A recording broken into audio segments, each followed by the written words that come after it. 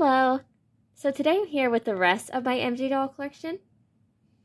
Unfortunately, I cannot find the black sheep themed na, but I was able to find the fox themed one that I got a while ago because I thought she was very, very cute at the time. She's still very cute. Although that is not my favorite line. I don't know, I feel like maybe they're a little too cutesy. Although she definitely gives Jessica Rabbit vibes, in a way. Maybe it's the red hair, maybe it's the red dress. But yeah. She's definitely a pretty na doll, so we have to acknowledge her. And then, of course, the brats. We've got Tiana, who's relatively new. I did give her, a more normal high pony. So I felt like her hair wasn't high enough, and I thought, she looked good with it, so I just gave her. I styled her hair a bit. She's growing on me, honestly. I did not grow up with brats that much. I only had 2 as, a really little kid, but yeah, she's growing on me, even though I didn't watch the movies as a kid either, so. Because she's just a really objectively pretty doll. I like this Bratz. She looks good. She looks cool. I just like looking at her and holding her sometimes. Her hair is really soft. Her face is definitely pretty. I like her makeup. I like how it's a little darker. And there's the Tweevils, who we all know and love, because they helped sabotage NMV's birthday. They're kind of legends on the channel at this point. And whenever they were releasing, I saw the leaks of it. I thought it was interesting. And then I watched the Rock Angels movie. I read stuff about I knew they were the original MG Evil twins. So why not get them? So NNV could torment them and just, yeah. I just wanted to own all of the MJ Evil twins because I thought it would be fun. It'd be really funny to see them interact with one another, especially their interactions with the Soren twins and the Devious twins, who we all know are the real true stars of the channel at this point. I just needed more twins, so they exist. And they're certainly evil. Now for the line, released in 2019, that changed the fashion doll industry from the doll dark ages. That got everyone out of it. LOL OMG. They were released in 2019. They were... But during a time when it was mainly blind box dolls, blind bag stuff, just blind items. Think the LOL Price toddlers, or the Poopsie pets from that time, and a bunch of smaller dolls from other brands. Yeah. They were able to bring back high-quality fashion dolls. And they were one of the first LOL surprise items to not have, the surprise packaging. When you were getting one of them, you knew which one you were getting from the box, and it was cool.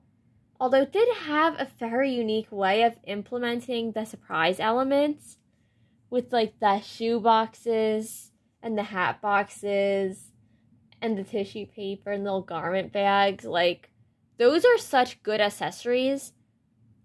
And if you have old OMGs, it's useful to save those as well, because you don't know when you can use them in doll photography or in doll role plays. And they also all came with, little magazines with their little star signs, and it was just... They brought something new to the fashion doll market that wasn't really big at the time. when they were released, people went crazy over them because Barbie was going downhill. Other companies weren't releasing that interesting of an output, and then suddenly seeing LOL OMG on the shelves, it's like, yeah, these dolls look so cool and their clothes are so high quality, and it's just, their clothes are just as high quality as Rainbow High clothes, and which is to say they are like shockingly high quality for their price point with the clothing quality, and it was just so cool to see it. We know there are some YouTube channels dedicated to this doll line, and I totally understand why, because it's like, if you look at LOL Surprise and LOL OMG individually, LOL Surprise may seem overpriced. It may seem like that one line where it's like, why are you paying $10 to $15 for a ball with a toddler doll where you don't know which one you're gonna get? I don't know if I mentioned it before, but I am not normally a big fan of blind boxes. So of course I don't have a lot of LOL Surprise toddlers. I do have a desk somewhere though that I got with a furniture set, but I cannot locate her right now for some reason, so I don't have her in this video right now. And I got her because, well, Moonlight Baby. So Moonlight Baby, she's my favorite OMG ever. I don't remember what year she was released, but I remember, like, her and Emmy are definitely the founders of the MJ Goth Waifu Club before any other dolls were in that group. Like, they were the original two MGA Goth dolls that really started me getting me to fall in love with the more gothic alternative dolls that MJ has to offer. I know Moonlight Baby never got a review, as I got her before I started doing reviews on the channel, but I love this doll so much. She is stunning. I love the lace on her clothes. I love, like, the black leather on her little corset. Love her little leaf lock shoes. Gave her Emmy socks. Unfortunately, her purse never did close, though. But, like, I love this doll anyways. Like, she is incredible. Like, this skirt. Like, this skirt she's wearing is just... Look at this piece of clothing. Like, I honestly am not sure if it's traditional goth or romantic goth or Victorian goth, but whatever type of goth this is, oh my gosh. This skirt is everything. The midnight blue lace, the black lace trim, the little bolero with the, like, sleeves. She looks like she just stepped out of a horror movie or like a novel of horror that's like full of horror stories. And, like, I adore this doll for that. She's a goth princess, which is why she's in the MJ Goth Waifu Club, and it's why she's one of its founders.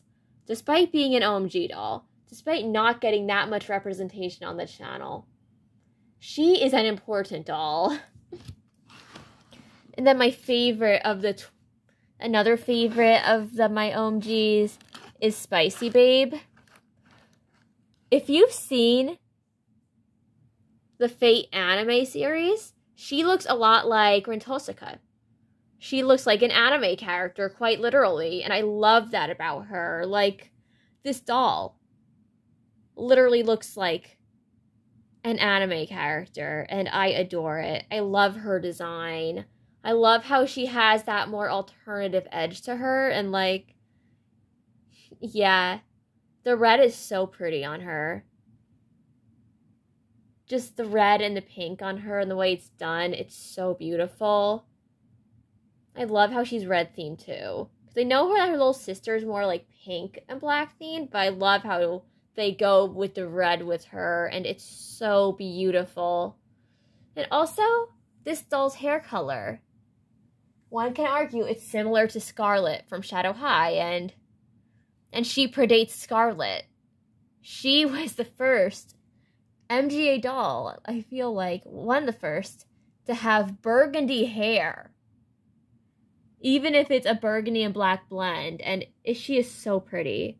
Not to mention she has, like, cute little accessories and such a cute little purse. Like, I love her little purse. Like, she has such good pieces. Oh my gosh.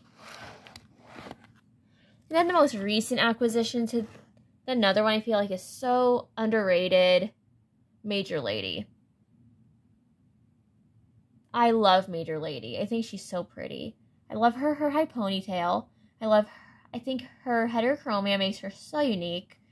And of course I restyled the hair in mine just a tiny bit, so that like her like original tendrils are kind of pulled back, kind of framing her face a bit more, kind of covering her forehead a bit more, but she looks good like this.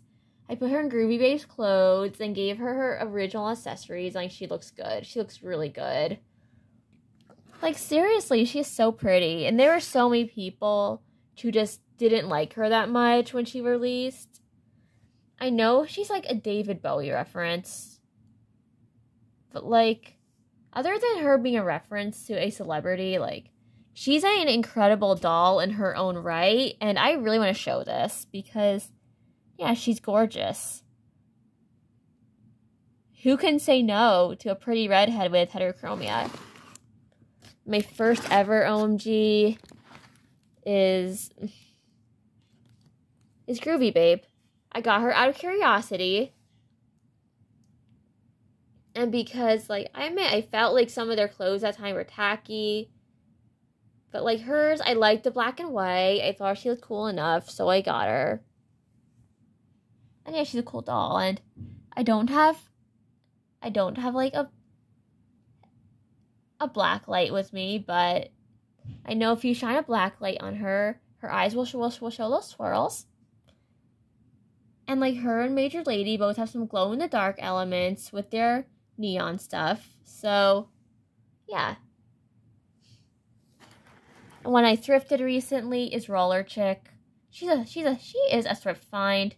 I need to clean her up, but I'm just showing her because she's cool. Her hair blend is definitely very nice. It's like orange and pink and purple, like, she's definitely a doll I could have fun with and stuff with styling, and she definitely looks cool. Then a big fan favorite from this line is Candylicious. While she's not my favorite OMG that I own, I know a lot of people love this doll, and I can see why, because design-wise, she looks like a pastel fantasy. Like, the little, like, twist ties in her hair that, like, look like candy, and, like, the candy colors in her hair. Her outfit is very well made. I'm gonna need to try it on, like, junior high Holly, probably, because she'd be so cute in this outfit. Her shoes are cute, too. But yeah, she is such a cute doll. And the little num-num earrings. Yeah. She also had, like, some Lala Loopsies shown in, like, her room in her box originally, so she has some nods to other MJ lines like that, and it's definitely a very cool thing to see. It definitely makes her a very strong doll in this line. Not to mention her role in the House of Surprises show. Like how she runs BB Diner, like, yeah. She runs BB Diner in the show. She makes, like cupcakes or donuts or something. Like, yeah. She bakes in the show. And also, she's very cute, very kawaii. Has little hearts on her cheeks. And pink. But yeah. She is quite literally a pastel fantasy. As for the most recent OMG I have, which I know I don't have a lot of them. I'll definitely need to like catch up on this collection if I ever find more of them, especially Shadow. If anyone has Shadow and they're willing to send her to me, I'd be so grateful because I love Shadow. Shadow is so cool. And Moonlight BB needs a goth friend, so... But yeah, I'm not going to ask anyone to send anything to me right now. But Shadow is a grail doll of mine. I haven't really mentioned her on the channel that much, but yeah, Shadow, the LOL OMG doll, and the original version of her sister Midnight are so beautiful to me. Especially Midnight with her like little like Victorian goth dress. Like, she's so cute. She is precious. I need her, even though I don't collect the toddlers that much. But yeah, on to Pose, the most recent OMG in here. The ones I was eyeing at the store were her and Wildflower. And while, like, Wildflower, like, is her base doll, I'm not a fan of her clothes that much. I feel like her clothes are more, like, aren't, like, as versatile with other dolls. But this one, you saw how cute Veronica looks in her outfit. Her outfit slays. I really don't question her outfit at all because she literally looks like a pastel version of Veronica if she went to Rainbow High or something. That's how I describe her outfit, which is a very big compliment to give it, by the way. And surprisingly, she also has a cute little undershirt under her jacket, and it's like, it's so cute. Like, she is so cute. Like, I was blown away by this doll when I opened her because her earrings actually have little dangling pearls. Her little bow has a little brooch on it, and like, it's so cool to see it. Although I did have to take her jacket off, try it on Veronica before, but still. And then her purse, like, she's holding a little phone inside her purse. It's really cute. So this doll, she's definitely very classy. And I like that about her. Or even preppy. Yeah.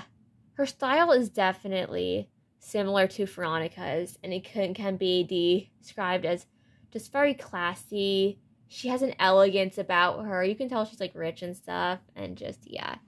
It's very Chanel inspired. And I just love her style. So, yeah, I'm happy I got her. And her makeup, too. Look at that eye makeup. I love how it's purple, but it's also subtle and just... And that darker, like, pinkish purple lip. It's like, it's so nice. It's so cool. She's so pretty. And then for the, like, two tweens we've got, there's Aya Cherry, who's, like, my favorite. In my collection, I headcanon her to be Moonlight BB's younger cousin, who is a total otaku and is really into anime and obsessed with Sailor Moon. So basically her role is very, very innocent. Like, she's adorable. She's so precious.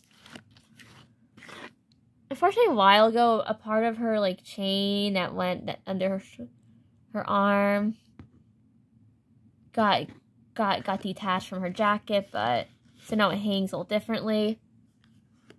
But her other chain is really nice. It's on her skirt, and like she has this little like anime schoolgirl skirt. Like, her whole look is very much anime schoolgirl, very kawaii, very adorable. I'm sure you can tell that I love her enough to have changed her hairstyle because, yeah, she looks good with a high pony. Like, the two ponytails were cute, but her with a high pony is just so adorable. She looks so cute, and I just love her. She really is the best of the LOL tweens, and I'm gonna stand by that. Moonlight BB is the best LOL OMG ever, and she's the best LOL OMG tween ever. Don't argue with me on this because they are incredible. I adore these two and they're easily my favorites from this line. And then another tween I have is Jenny Rocks. Something I really like about her is her dark purple lipstick and her green eyes and her hairstyle with these little ponytails and the pink, the purple, the black dark purple blend, and the more lavender color. Her hair colors are so fun. Like, she almost reminds me of a young Naomi. Like, when I look at this doll, I can't help but imagine, like, how Naomi would dress as a child. Like, it's just, she literally feels like Naomi could be, like, her style influence or something. Because it's, like, you've got, like, the little ponytail thing going on. You've got the purple lipstick. You got kind of, like, the goth alternative look to the makeup. And, like, it's really cool. Then her clothes are just precious. Like, just these little, like, leg warmers. They're very alternative. She has little boots under there. She has an amazing, like, skirt that's purple with, like, black biker shorts underneath it. Has a little bustier top and, like, little purple t-shirt under it. Like, and a little choker. She is so cute. She is such a cute little, like, alternative goth emo type doll. Like, she's adorable. This is what I love about MGA. They aren't afraid to make dolls that fall into goth, alternative, or emo as much. They aren't cowards when it comes to, like, to that type of doll. And it's really cool just seeing that. Even on a doll as young as the, like, tweens. Like, it's just, she is so cute. I swear, like, if she had, like, purple skin, she could be, like, Naomi's, like, child. It's just, yeah. I know, I don't talk about the OMGs that much. I'm contemplating. Should I start doing role plays with them? Should I start giving them their own story? Because they really are pretty. They really are cute. And it's like, you gotta respect the quality that goes into these dolls. They may not be my favorites to collect as far as base dolls go, but, like, if you've seen their clothes are amazing. Their clothes can look great on other dolls. And the interesting thing about them and Bratz, I feel like them and Bratz could certainly wear each other's clothes, especially tops, to a larger degree than, like, and Rainbow High can also wear their clothes a bit if their clothes have, stretch to them. So, yeah.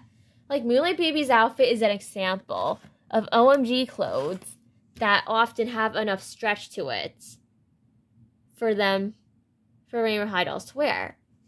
And I'm sure we all saw the pictures of Veronica in her clothes. So, yeah, I just wanted to show that and explain it. And I'm sorry if I haven't been active that much sometimes, but it's like, I'm just dealing with stuff in my own life a bit, you know? Well, that was the video where I went over the rest of my MGA collection for now, and yeah. While I may not have always been an MJ stan, as I was always more of a Monster High stan as a teenager, it's like, these dolls are genuinely great, and I just love seeing the clothing quality and the attention to detail and that goth alternative representation being shown more here, because it's so cool to see it. Well, that was the video. I hope you like it. And Moonlight Baby certainly appreciates you getting to see more of her and her friends.